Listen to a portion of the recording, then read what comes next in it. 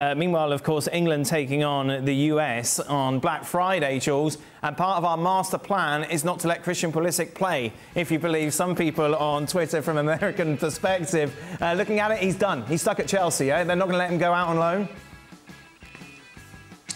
I don't think they really have an offer for him, Dan, and we've said many times on the show, if he can, he should go and play more and enjoy his football a bit more. He's not happy. We saw that again at Southampton on Tuesday night, where he walked off the pitch without going to clap the fans like the rest of the team. He was not happy. I think to be a sub, he was not happy and should not have been happy by the comments that Thomas Tuchel made on Monday, saying basically there's no competition in these squads.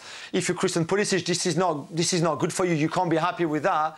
So I can understand why he's not happy. However, if there's no offer for you, no one is coming for you, then you have to stay and fight for your place. Right now, he's not in the state of mind to be fighting for his place. And again, this is not good for anyone. It's not good for him, not good for Chelsea either. It's turning into a nightmare, Stevie. Well, listen, I think it seems to me that he's waiting a bit long to get away. As soon as Raheem Sterling was signed, or as soon as there was noise that Raheem Sterling was coming to Chelsea, if I'm him, I'm on the phone to my agent and get me out of here. Because that's where he is. I think his best position is coming off the left. And so when you're signing a guy whose best position is coming off the left, guess what? So I think Christian and his advisors should have moved it a little earlier. Right. It seems like they haven't. If they have, then I'm sorry, but his agents haven't done a good job for him. Put it that way. Do you agree, Craig? Well, I'm wondering if that was his agents touting about the stuff we saw a week or two ago about Man United, which doesn't seem to have reared its head, and it was a bit of a head scratcher as well at the time. But yeah, no, I've said for a long time he needs to go and play. He's not going to. There's no point in him. People saying, "Oh, he's going to go to last year. Oh, Liverpool are interested. Oh, this team."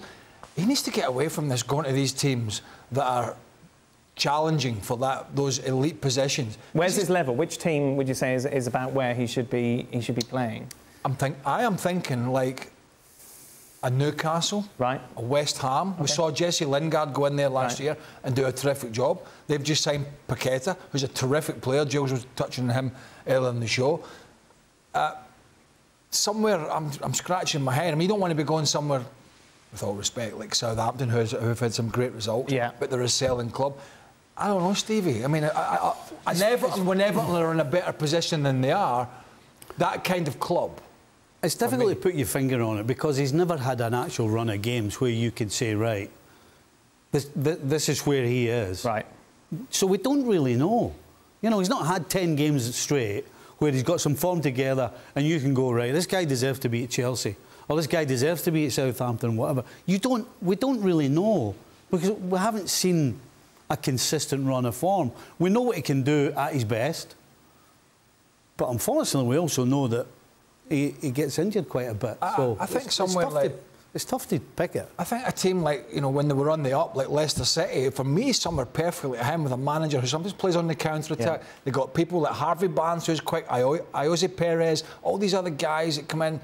What's his name? It came in from Villa, puts the ball in the box, the lad. I can't remember his name. He's been there a while. You know, run up and down the wing. That kind of thing, I think, would be a perfect standard for him. Right. Where he's probably going to play 90% of the games, if not more.